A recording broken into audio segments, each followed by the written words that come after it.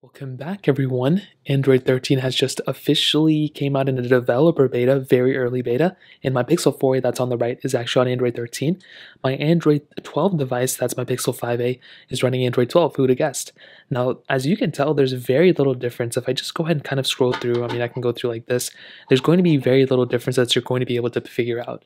And the main reason for this is because a developer beta really doesn't bring that much craziness.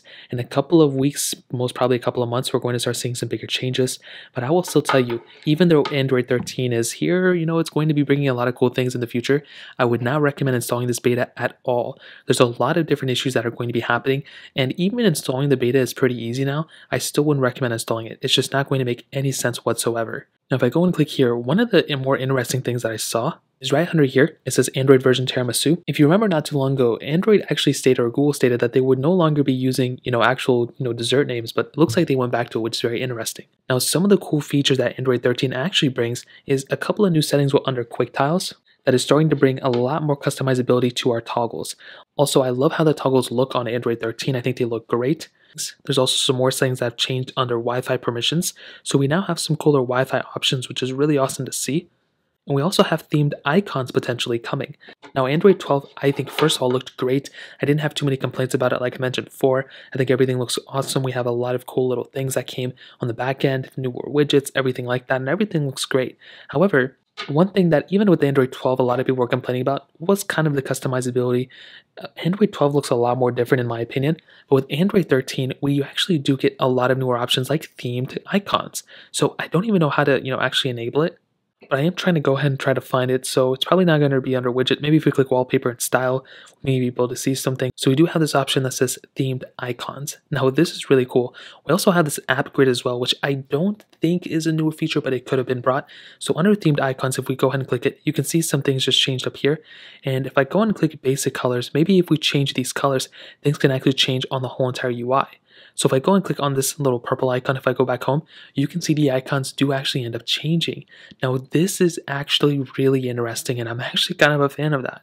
So if we make our way back over here, for example, let's go and turn off the dark theme. Let's go back into our home screen. You can see these icons look different, and that is actually really awesome, and I am a humongous fan of that.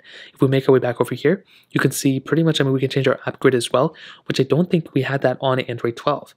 Now, personally, I think this is awesome, and this will start making things, look visibly different on both versions of Android.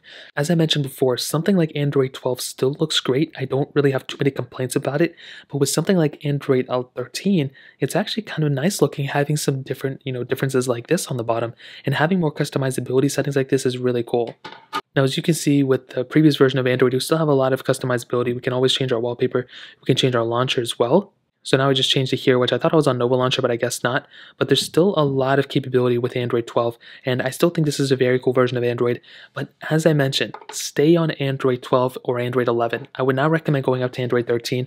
There's a lot of cool features that are going to be added, and I do think it's going to be a really cool version of Android. But going up to Android 13 makes absolutely no sense to me. There's going to be a lot of glitches, there's going to be a lot of problems, and this is a developer beta, like I mentioned. This is not even like a full-on public beta. So there's going to be issues no matter what you do, and there's absolutely no sentences. But it's weird that it still says Android version 12. So maybe they still haven't gotten around to actually change the actual Android version. Maybe it still thinks we're like on Android 12 or Android 12L. Not too sure. But the big thing to keep in mind is to stick on your version of Android. Do not go on Android 13. And I do kind of want to state that there's still glitches. There's still lots of issues. But it is very interesting to see the differences between these two versions of Android. So I'm excited for Android 13. I can't wait for this version to come out, but I guess we'll see what happens in the future. If you guys have any other questions or anything, let me know in the comment section below. Hit the like button, that would mean so much, but definitely hit that subscribe button. More importantly than everything else, I love every single one of you guys. Hopefully I'll catch you guys in the next video. Peace out till then.